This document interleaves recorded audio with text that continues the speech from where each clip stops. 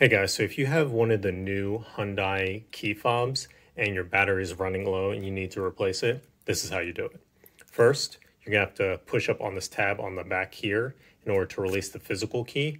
And then at that point, you're going to see a tab right here. You're going to take a flathead screwdriver and basically put it in that little tab and then turn it so that it separates the two sides.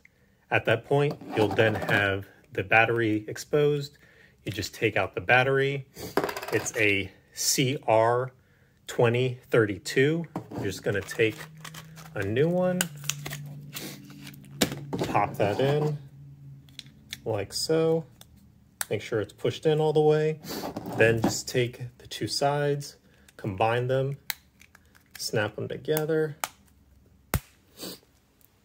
Get your physical key, slide it back in, test it, and you're done.